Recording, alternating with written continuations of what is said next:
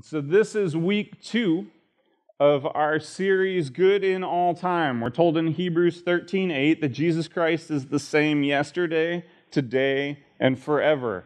He is always good. He is always trustworthy. He is constant. And so there's that turn of phrase, right? All in good time. And we sort of switched it a little bit. Good in all time. That is what Jesus is. He's always good. And now this isn't a hard and fast way to break up Matthew chapter 11. One commentator pointed it out. I kind of liked it. I thought it would serve us well here. And so we'll use it for these 3 weeks. And so we see in these 3 sections Jesus in 3 different ways. So last week, it was Jesus as the promised Messiah. Jesus in the past. He's been spoken of by the prophets. All of Scripture, all of the Old Testament is about Jesus. And then all of the New Testament is, so Jesus, what now? Like, what do we do in light of Jesus, right? It's all about Jesus. So when we read the Old Testament, we have to be reading, looking not for us, but for Him. So I use the example of the story of like David and Goliath. It's not like, well, I'm David, and so who are the Goliaths in my life? And how do I slay them? It's no, Jesus is David, and we're Israel, and we're standing on the sidelines watching Jesus fight our battles for us and doing something that we can't possibly do ourselves. So the whole Bible builds to Him and needs to be read in light of Him. That's Jesus in the past, the promised Messiah. This week, we'll actually jump into the future, and then next week, we will wrap it all up in the present. And so without further ado, let's take a look at this week's passage. It's Matthew 11, 20 through 24. Then he began to denounce the cities where most of his mighty works had been done because they did not repent. Woe to you, Chorazin! Woe to you, Bethsaida! For if the mighty works done in you had been done in Tyre and Sidon, they would have repented long ago in sackcloth and ashes. But I tell you, it will be more bearable on the day of judgment for Tyre and Sidon than for you. And you, Capernaum, will you be exalted to heaven? You will be brought down to Hades. For if the mighty works done in you had been done in Sodom, it would have remained until this day. For I tell you that it will be more tolerable on the day of judgment for the land of Sodom than for you. And so this passage definitely takes a much harsher tone than the one we looked at last week. I think that's kind of obvious, right? But there's a few things I want to call out here and spend time in this morning. And the first is this: there is a judgment that is inescapable in this passage. Jesus speaks with certainty and clarity that there is a day when everyone will be judged for what they have done. Now, the Jewish audience that he's speaking to here is not thrown off by this. They're well aware of the day of judgment. He doesn't throw that out and they go, what's that? They know exactly what he's talking about. In the Old Testament, there are references to the day of the Lord or the day of judgment. We get a real clean and clear one in Daniel chapter 12. It says, "At that time shall arise Michael, the great prince, who is charge of your people, and there shall be a time of trouble, but at that time, your people shall be delivered." We're getting through to, because here's the good part in the second verse. "And many of those who sleep in the dust of the earth shall awake, some to everlasting life, and some to shame and everlasting contempt. And those who are wise shall shine like the brightness of the sky, and those who turn many to righteousness like the stars forever and ever." And so Daniel's saying there's a time when everyone will rise and be judged. It's also all throughout the prophets in various ways. We see the prophets talk about God judging the nations, which seems to coincide with the way Jesus sort of talks about these cities as entities, right? It's not woe to you, the people of Capernaum. It's woe to you, Capernaum. He sort of talks about them as wholes. The point is this, that they knew that there was a time that was going to come at some point in the future where they would be judged for what they have done. They'd be judged for how they lived. And there's something in all of us, Paul called it our flesh or our sin nature, there's something in all of us that hates this idea. We absolutely do not want to be responsible for what we've done. We want to do what we want to do, and we don't want anyone to be able to tell us differently. We never really grow out of that stage as toddlers, right? Anyone who's ever tried to feed a small child knows exactly what I'm talking about, right? Here, take a bite of this. I don't want to. Well, you need to eat your dinner. I want a cookie after you eat your dinner. And then it just breaks down into begging and pleading, like, okay, if you take 2 bites, then you can have a cookie. Just please take 2 bites. Hostage negotiations start, and so on. Right. But we all have this thing in us that goes, I don't want to do this, I want to do that. And when we hear that there's a day of judgment when we're going to be held accountable for what we do, that rubs against that in all of us. We want to do what we want to do, and we don't want to be told differently. And then we definitely don't want to be accountable for the results of our actions. We don't want the way that we've treated people to be brought up and used against us. We don't want the way we've acted to be able to be used against us. We don't like the idea that all of those missteps along the way have consequences. This is an idea that people just wrestle with. Just no, we just fight it. We resist it. I don't want that to be true. I think this sentiment is what undergirds a lot of atheism. Because at its core, atheism is not a terribly rational, it's not a very strong philosophical idea. And I don't want that to sound as a jab at anybody here that may be an atheist or is questioning your faith, because that's not what I mean. And I went into detail last week about how I spent some time in college where I was really questioning my faith, and science and reason had brought me kind of to that point, and then somewhat ironically brought me through that point as I studied Scripture. And so if that's where you're at this morning, please don't take this as hostility, because that's not how I mean it. But what I mean is this, is that often atheists like Richard Dawkins will make the argument that because there's not enough evidence to prove that God exists, that means that he does not. But that doesn't logically follow.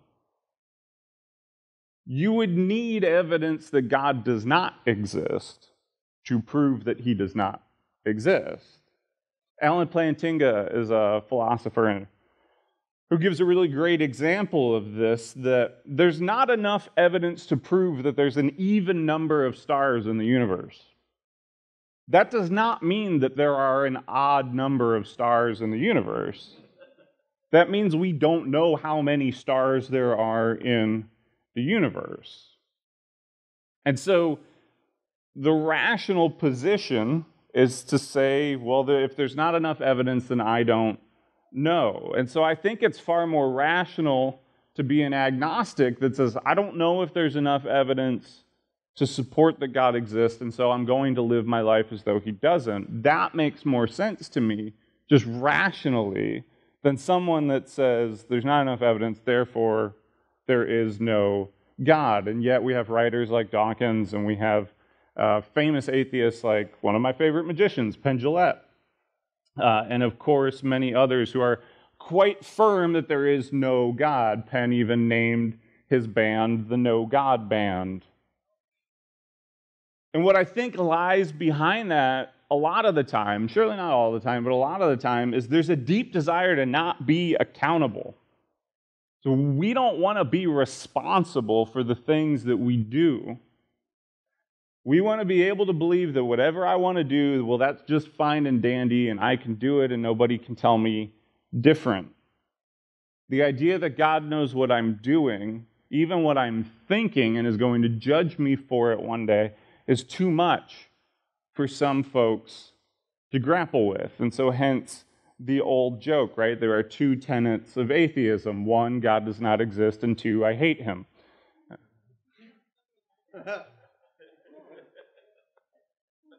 Because we don't want to be accountable. We don't want to be responsible for how we live.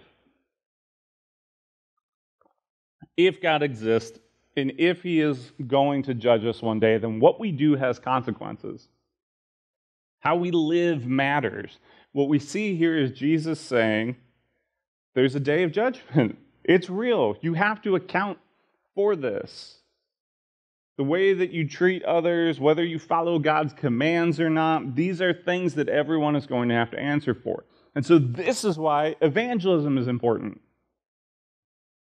This is why as Christians we can't just keep the gospel to ourselves. It can't just be this little thing that we all just share together and we're just fine and happy with that. We have to spread this because people are dying and they're going towards this judgment that they are completely unprepared for. And so that's why we did the evangelism training event that we did a few weeks back. And I'm still in the process of getting the video for that compiled. We'll put it up on the website for those of you that weren't able to attend. You'll be able to watch it after the fact.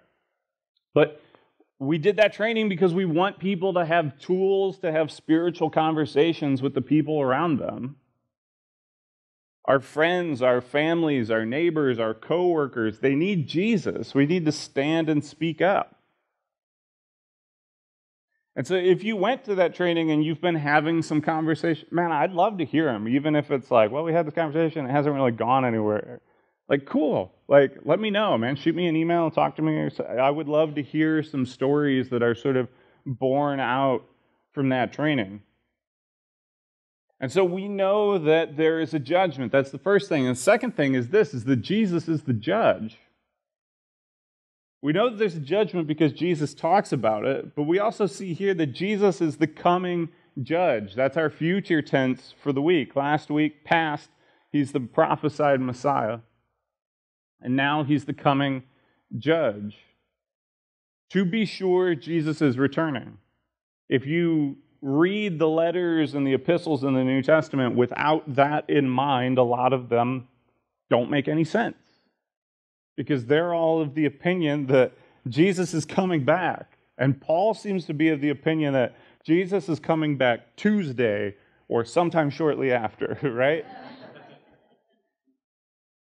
Part of Paul's letters to the church in Thessalonica are him assuring them that they didn't miss it. Because they're going, wait, what if we missed it? What if he came back and we weren't ready? And Paul has to be like, guys, trust me, you're not going to miss it, right? Like, you're going to know when this happens. But in John's gospel, we see it much more than in Matthew's, that he talks all the time about, I'm going to go away and then I'm going to come back. And the disciples are kind of like, I wonder what he means by that. And then he goes away and they're like, oh, he's coming back. And Jesus isn't just returning, he's returning to be the judge. He's the one who will do the judging. In 2 Timothy, Paul says, I charge you in the presence of God and of Christ Jesus, who is to judge the living and the dead, and by his appearing in his kingdom. And so we get that from Paul's letters, but right out of Jesus' own mouth in John 5:22, the Father judges no one, but has given all judgment to the Son.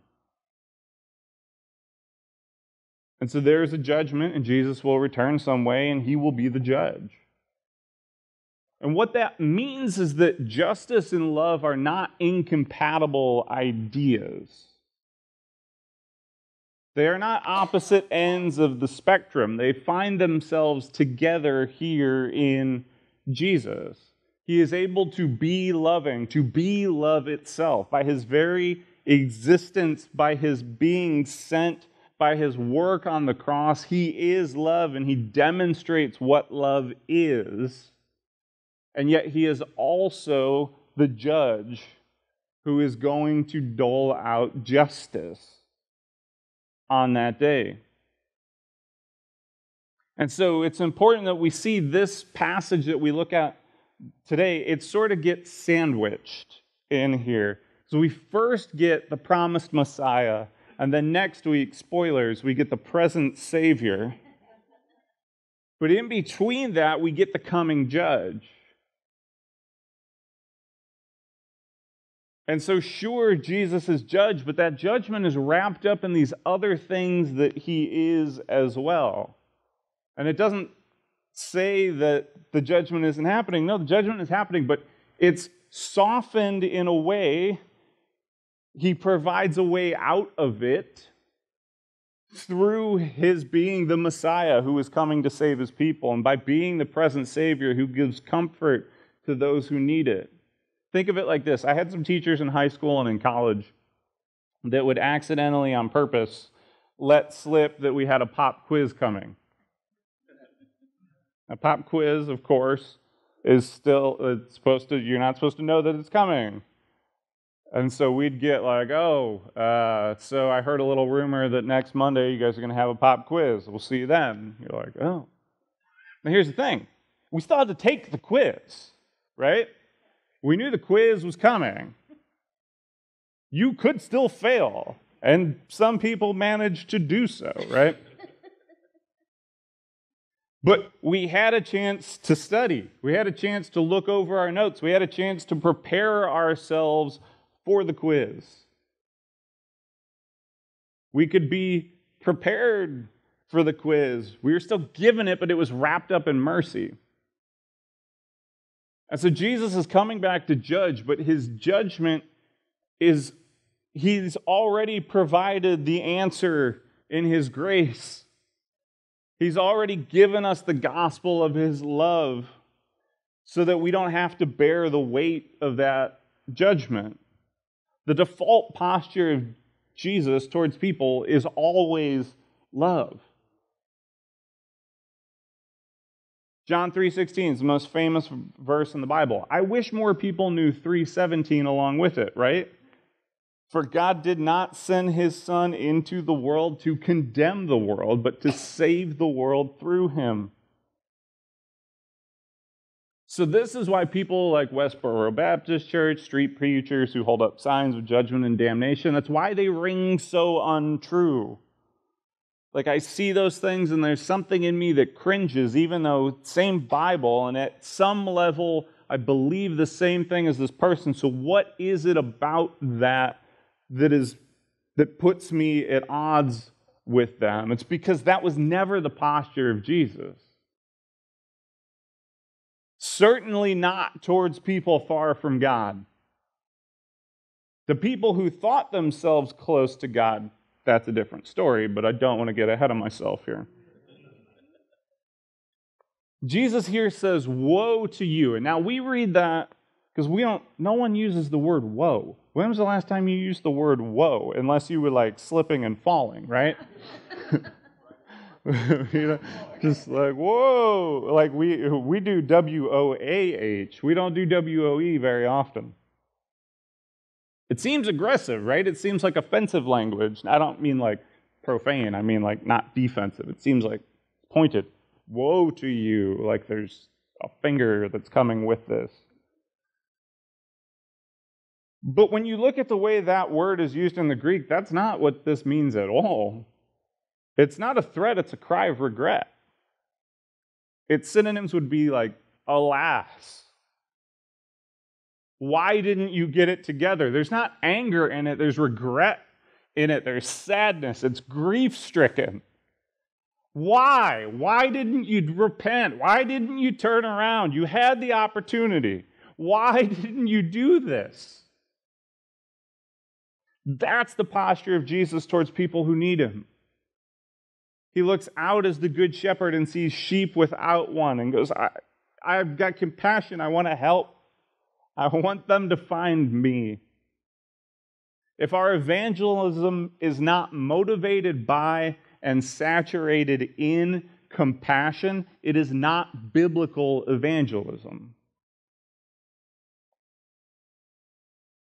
It has to be in compassion. That's Jesus' posture towards everyone. So there is a judgment. And Jesus is coming back and will preside over it. And he has provided this escape hatch in his sacrifice on the cross and his resurrection from the dead. And so I've alluded to this already, but the last thing here. is that Jesus gives these woes to cities that were close to him. These are the places where they're doing his miracles, where they're seeing his miracles. These are the places that have been exposed to him the most. These are the ones that are closest to him. They're most intimately familiar with him.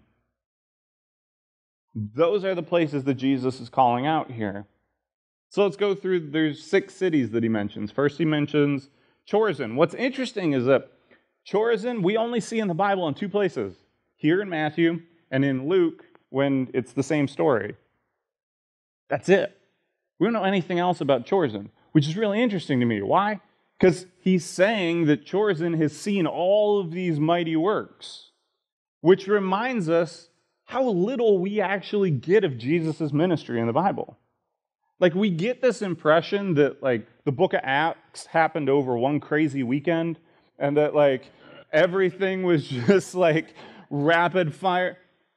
Jesus' ministry was 3 years long. We don't get 3 years of material in the Gospels. John in his Gospel is like, man, I guess if you wrote everything down, there's not enough room in the world for all the books you'd write. It's like the most folksiest verse in the Bible. It's like, I reckon you couldn't even write them all. Like,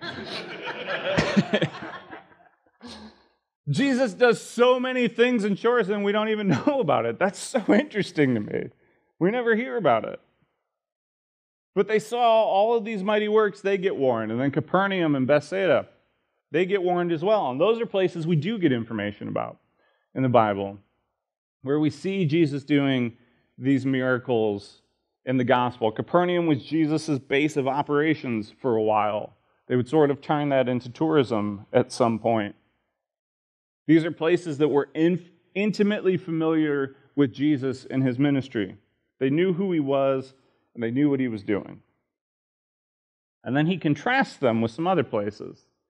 The first is Tyre and Sidon, which is an interesting one. Now, Tyre and Sidon were cities that were sort of famous for their paganism. They had kind of a like Las Vegas reputation back then, right? But there's an Old Testament connection here that's really interesting to me. So in the Old Testament, Tyre and Sidon are ruled basically by the king of Tyre. They've kind of annexed, I guess it's like Minneapolis, St. Paul sort of situation.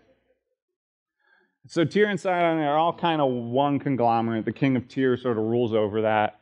And he and David become good friends at one point. Tyre becomes known for their artistry. They've got all of these sculptors and painters and weavers and all of these different artisans. And so it's those artisans that come to Israel and work on David's palace. And then David dies, and Solomon becomes king. And Solomon maintains the relationship with that king, and it's this great working relationship. And so Solomon's temple, right? It's this ornate building.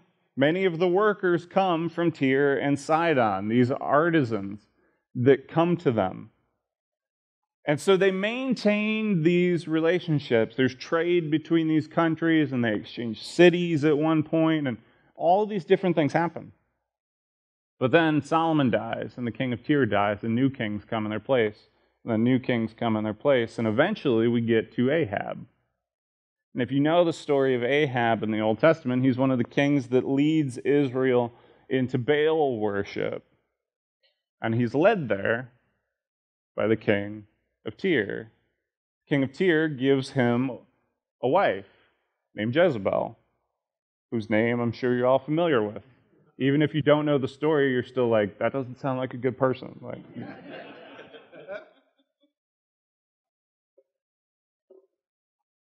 and so Jezebel is the chief enemy of Elijah the prophet. And so she leads Israel into Baal worship, and Elijah still kind of holds the fort. He keeps pulling for Yahweh, bringing people back to God. And so you get sort of that scene where it's like Elijah and the prophets of Baal, right? Where they sort of just, it's like miracle throwdown.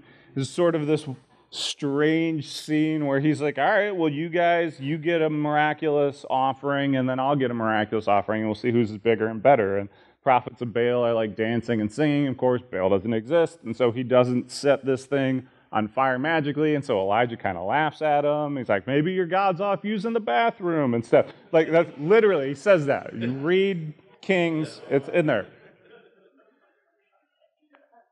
And then Elijah's like, all right, well, get me all of the water you can find. Let's soak the altar, because everyone knows fire and water don't go together so much. So let's soak this altar.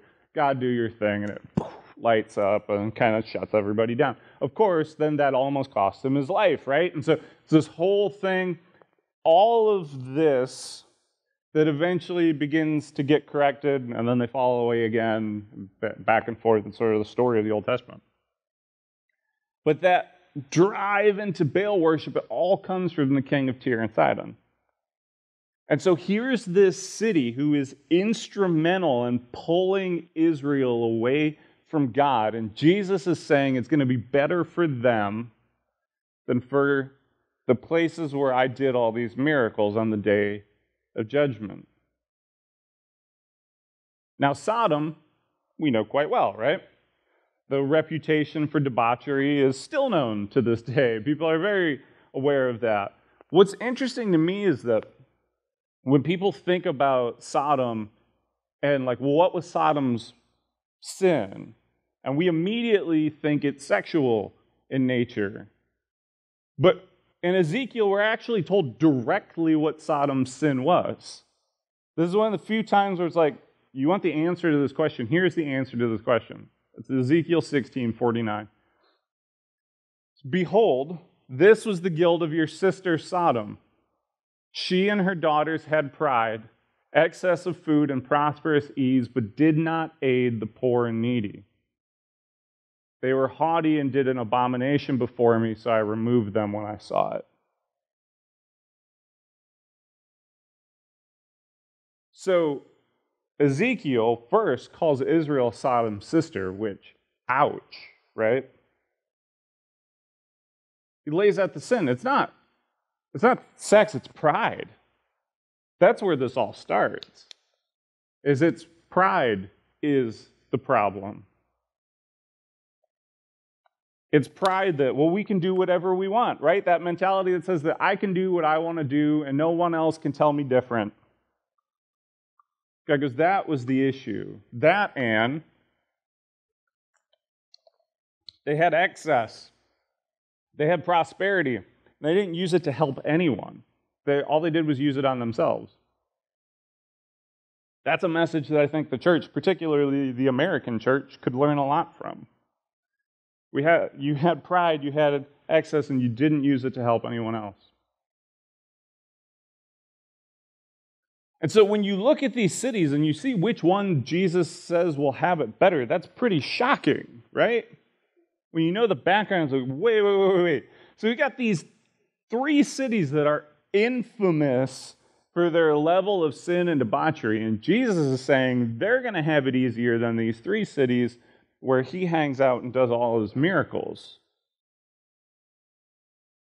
It's the people who have already experienced Jesus, those are the ones he calls out.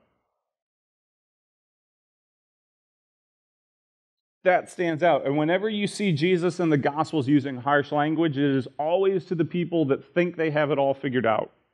It's always the people that should have known better. It's the Pharisees, it's the Sadducees, it's the religious elite. It's the people who saw his miracles. I mean, think about it. These are things that we only get to read about. They were there. They saw them happen. There are certain big events that it's like awesome to be able to say, I was there. Right, day after Easter, took a friend of mine who was visiting us, and we went and did the Lambeau tour, right? And so we do the tour where you get to go on the field and the whole deal. So we go down to the field, and the tour guide's talking about the Ice Bowl. And then he goes, and in the 5th row right there, that's where I was sitting with my brother. You're like, what? Whoa, you were there for the Ice Bowl? Like, that's crazy. He's like, yeah, and we were right there, and this was the end zone where they scored the touchdown, and then we rushed the field and brought the goalpost down. And you're like, that's awesome. You got to say you were there. I told the story last year. Cavs win the NBA championship. I went back to Cleveland for the parade. I had to be there. I didn't get the best spot, but I was there. Me and 1.3 million of my closest friends, right? And you can't possibly pick two events more disalike in weather than that, right? Because I got sunburnt beyond recognition and they nearly froze to death. But there were these awesome experiences to be able to be like, I was there. And you think about that, and then you think about these people were able to say that for Jesus' miracles. You hear about the time that Jesus raised Steve's daughter from the dead? I was there, man. It was the craziest thing I've ever seen. We were out there mourning, and he's like, oh, she's just sleeping. We're like, yeah, whatever, Jesus. And he goes in and brings her out, and she's just talking like everything's normal. I've never seen anything like that. So these two blind men, right? I'm standing there, and I'm watching them, and they're following Jesus around the marketplace, and Jesus leads them into this house. And then like 2 minutes later, blind dudes come out, and they can see. It was wild. I swear, I saw it. You're making it up. No, man, I was there. So we're at Chuck's place, right? And Jesus is teaching. Jesus is teaching, and all of a sudden, like dirt's falling, and these four yahoos start digging through his roof. And they lower down their friend on a bed. And I guess the guy is paralyzed or something. Jesus touches him. The dude gets up and he's like dancing. He's totally healed. I mean, Chuck still has to patch the roof, but like all of these incredible events, think about it. They were there. They were the eyewitnesses for this stuff. They saw it. They saw one after another. We read about it in the Bible. The people of Chorazin, we don't even know what they saw. Who knows what miracles they saw? They heard Jesus say things we'll never hear him say. They knew what he sounded like. They knew what Jesus' laugh sounded like. They knew how good a singer he was when they started singing the Psalms together. Was Jesus a bass? Was he a tenor? Was he a little off key? Like, they knew. They're front and center for all of it, and they don't believe. They have front row seats for Jesus, and they miss it completely. And so ultimately, rejecting Jesus has consequences. When you're exposed to him, you're accountable for that. Revelation raises responsibility.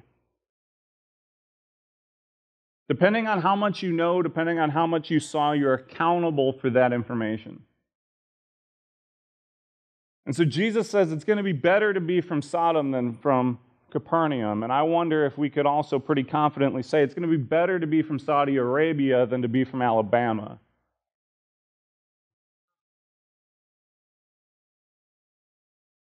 See, sometimes we need the gentle Jesus, and sometimes we need the Jesus that's willing to confront us.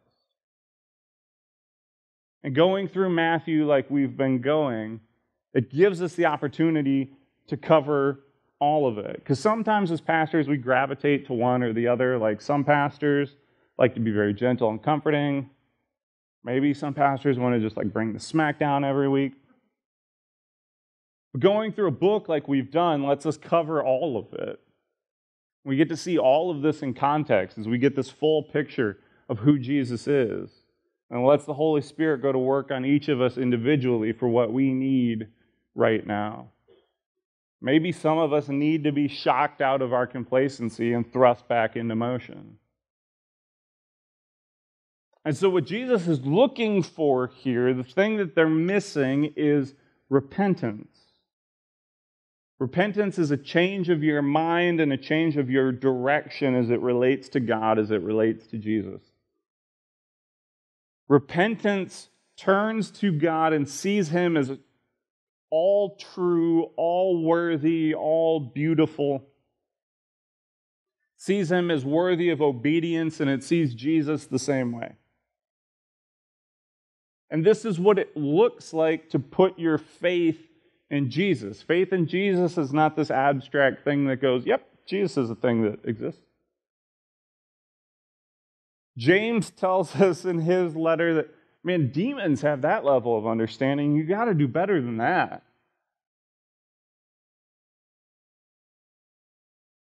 And what we like to make it out to be, because I really believe that all of us deep down are secret Pharisees, like we all gravitate towards legalism, is we want to make it about how good we are. Like if I just pray enough, if I just read my Bible enough, if I just go to church enough, if I go to the right small group, maybe I serve on a ministry team, then that's going to make God love me. Those are all good things. I'd recommend you do all of those things.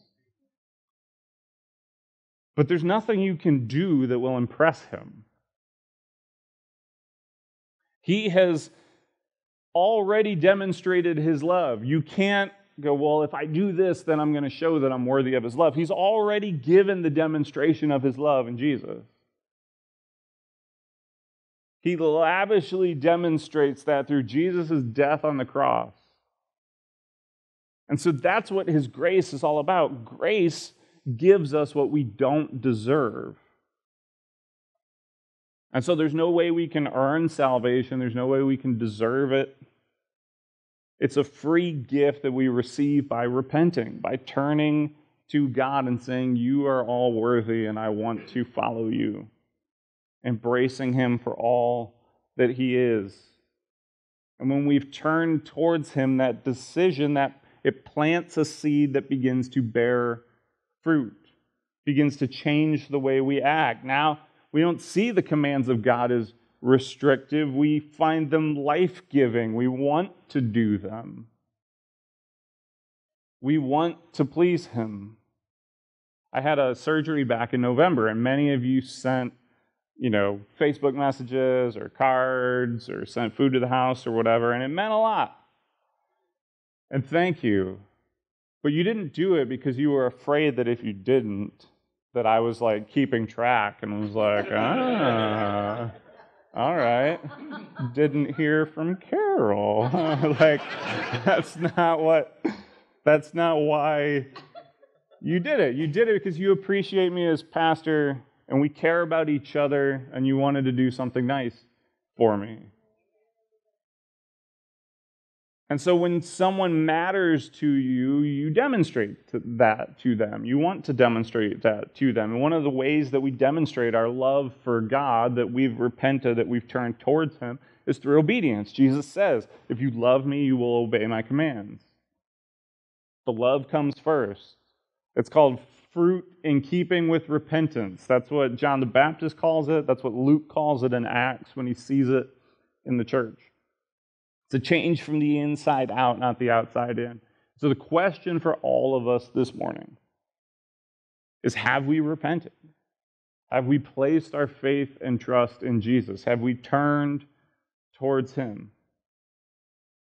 Have we made him the treasure of our lives, the thing that we live for? That is what his love and his grace calls for and calls for from us. Let's pray.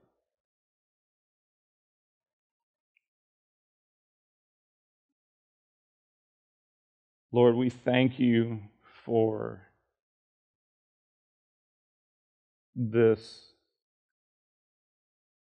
incredible gift that you have given us in your Son.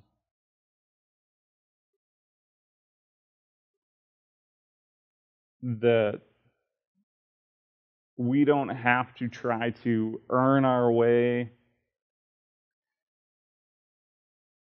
into you loving us, that you loved us first, even as we were your enemies.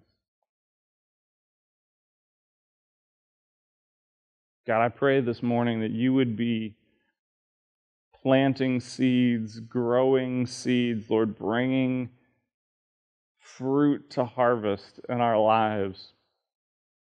That we would repent, that we would turn to you, that we would see you as you are.